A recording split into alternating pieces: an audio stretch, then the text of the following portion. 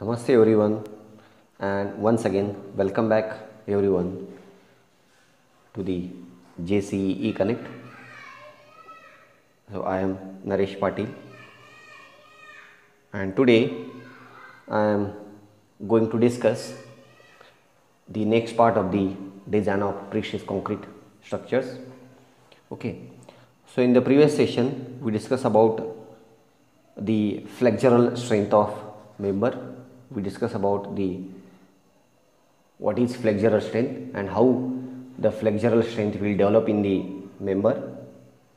Okay, and even we discuss about what are the failures in flexural strength, or what are the different types of failures in flexural member, that too in Prestress concrete beams. Okay, so today in this session we are going to calculate, or we are going to discuss the computation of flexural strength, or how to determine the flexural strength of given section. So in that, again it is categorized into two sections, that is, one is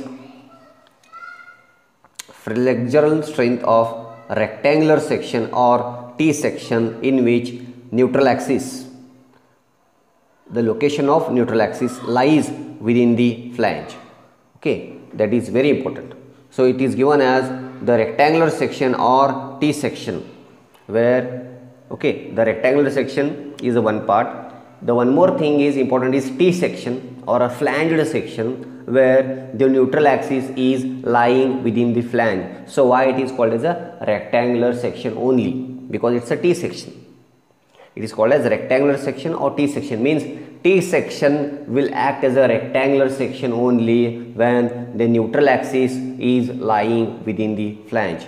And this part I think we have discussed, or you have studied in your subject, in your design of RCC structure, the subject known as design of RCC structure. When the neutral axis in flange section or T section lying within the flange, that T section will behave, or it will act as a rectangular section only for width breadth of flange. For you have to take the width of flange as the width of the section. Okay, so here the same part we are going to discuss again here. So we can see here the neutral axis is nothing but XU.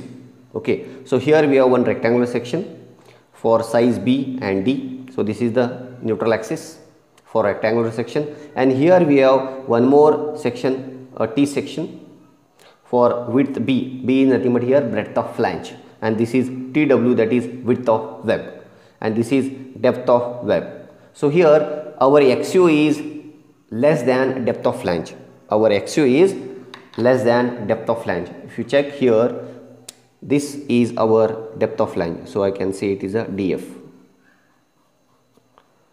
So XU is less than DF, means our depth or the location of neutral axis is lying within the flange. It is not outside the flange. So based on this, the behavior of the flange section will change if neutral axis lying outside the flange or within the flange. So in this case, the neutral axis is lying within the flange. So this T section, this flange section will behave as a rectangular section only. When? How it will behave? Only in when the neutral axis lying within the flange. Okay, so according to that we have the stress block diagram. So this is called as stress block. Okay, so what indicates this? What is this stress block mean? According to the neutral axis, the location of neutral axis, the portion or the fibers or the material above the neutral axis will offer compression, and below the neutral axis it will offer tension. Okay, you can see the quantum of this. So this part will offer compression, and this will offer tension, which is offered by this reinforcement or this steel. Okay, so according to that, this is compression, this is tension, and this is our XU. Okay, this is our XU. So how you get again? So this is CU and this is TU. These two forces will act each other. These two forces means Cu will act over or about Tu, with respect to Z, that is lever arm, or TO will act with respect to CU or about CU, again multiplying Z. So that is itself moment of resistance.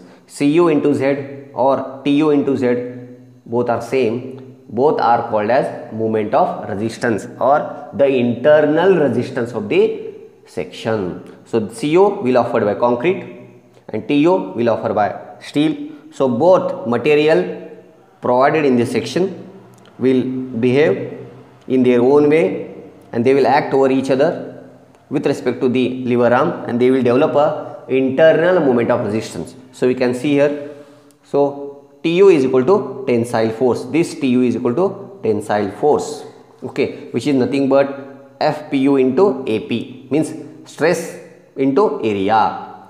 Stress is what? FPU is stress in steel into area of pre-stress. So stress into area you will get force. Then again CU is equal to compressive force, that is 0.36 FCK into B into XU. So this, the area of this stress block is 0.36 FCK into FCK into B into XU. So this is the compressive force, this is nothing but the tensile force. Now how to get the moment of resistance? Therefore the moment of resistance MU is equal to TU into Z, means force into perpendicular distance. Moment, this is the moment of resistance or the internal resistance provided by the material. So that is TU into Z. So TU is the tensile force into the vertical distance with respect to the compression force. So that is TU into Z. So what is TU? TU is FPU into AP. And what is this distance? Is D minus 0.42 XU. Why it is? Because this distance is 0.42 XU. Okay. You have to understand here. So this distance is 0.42 XU. Okay. And the total distance is D. From here to here, the total distance is D. And how to get this? It is D minus 0.42 XU. So we will get this value, D minus 0.42 XU. Understood? So where, so this is nothing but the moment of resistance of the section, where FPU is equal to, what is FPU? Tensile stress. FPU is the tensile stress developed in the tendons. The value of FBU depends upon effective reinforcement ratio. The value of FPU is depends on what? The effective reinforcement ratio, and that value you can find out, that value you can find out from, I think that value you can find out from IS 1343 1980, from IS 1343 1980. So this table is available in IS 1343. I will forward that code into the group so we can cross check. So here we have two values, that is AP into FP upon BD FCK. So we have to find out this ratio. According to that, they have given two columns, main two columns, that is stress in tendons. So here in the design strength, so you will get FPU, and here you will get XU by D to check whether the neutral axis lying within the flange or outside the flange.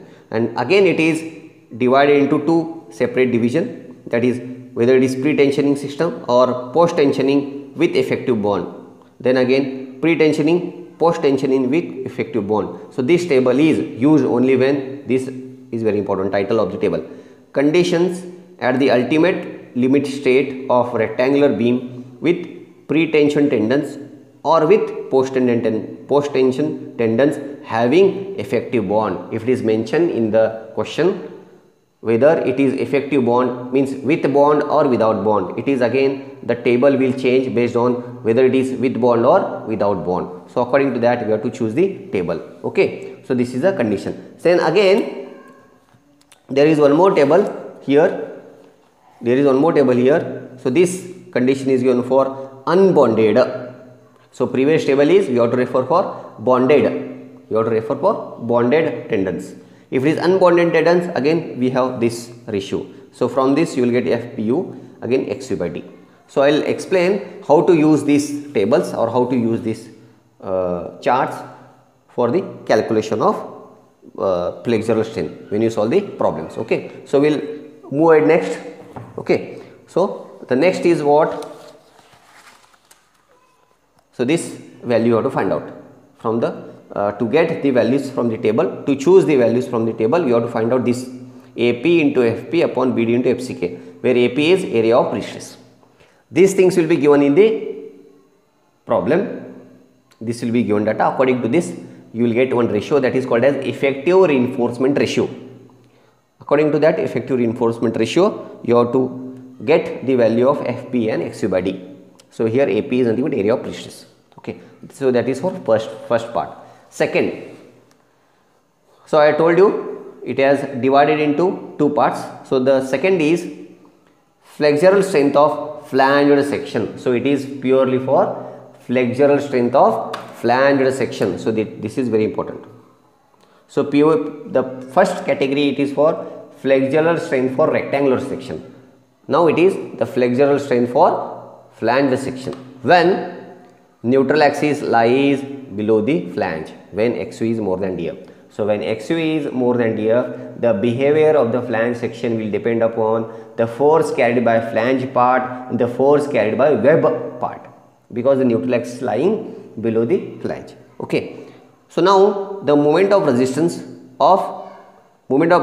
is computed by combining moment of resistance of web and flange. So I told you na, so it is depend on the force offered by flange and the force or the moment taken by flange and the moment resisted by web, moment resisted by flange and the moment resisted by flange. So total together, that is combined moment of resistance. Okay. So we'll go back again to the behavior of the flange section. So we have the breadth of flange D, TW again. So see here, it is superimposed. So this is for web part and this is for flange part. This is for web and this is for flange. Okay. So it is given here 0.45 CK and the C1. So it is C1 and C2. C1, C2. C1 is force offered by flange plus force offered by web plus force offered by flange. Okay. So here TW means for web part, TF means flange part. So this is C1, C2.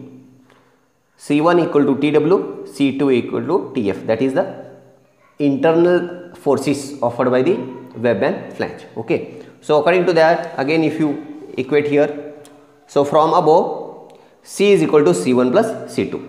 What? C, the total compressive force is equal to C1 plus C2. Okay. So what is C1? C1 is compressive force in the web. So this for web, I told you this part is for web. So this, when you superimpose these two both, so you will get the total force. Okay. So this is for web. So that's why it is C1 is equal to compressive force in the web. So which is equal to 0.36 FCK BW into XU. Then again C2 is equal to compressive force in the flange. So that is 0.45 FCK BF minus BW into DF. So why it is BF minus BW? So we have already taken care of web here. So we have to deduct this. So that's why it is BF minus BW. Total BF minus BW into DF, because the depth, this element is taken care by C2. So this DF. BF minus BW into DF. So that is the area of element which will take care of compressive force C2.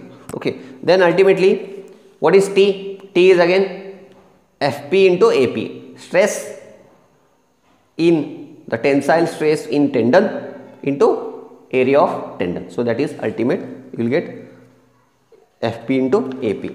So when you equate AP is equal to, what is AP now here? AP is equal to APW plus APF.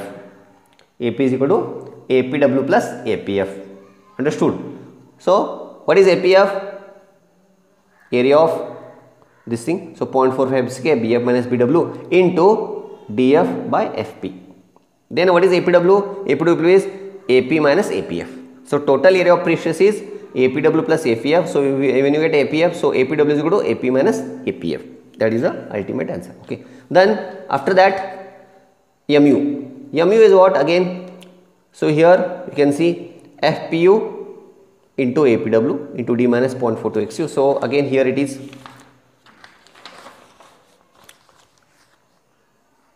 this force, okay, so you can check here, this force, oh, TW into 0.4 d minus 0.42 XU. So here TW into Z and TF into Z. Okay, so that is, you can see here, TW into Z and TF into Z. You can see here. Okay, that is FPU into APW into d minus 0.42 XU plus FP. So this is the force or the moment of resistance for web part. So this is for web. So this is, I can write MUW plus MUF, MUW plus MUF. So that will be total. So MU will be MUW plus MUF. So MUW is what? Moment resisted by web, and MUF is moment resisted by flange. So that will be total moment of resistance for flanged section when the depth of neutral axis lying below the flange. Lies below the flange. So this is regarding the formulas for the computation of flexural strength of members, or for the bending strength or the capacity in flexure for pre-stress concrete section. Okay, so I'll forward the IS code in the group. Okay, so you go through the equations and how to refer the tables. You go and you check once, and so for the next class when I start with the problems, that will not be good for you people. Otherwise it will be confusion when we start directly for the problems. Okay, so you go back and you check once again, and you check how to refer the tables. Okay, thank you.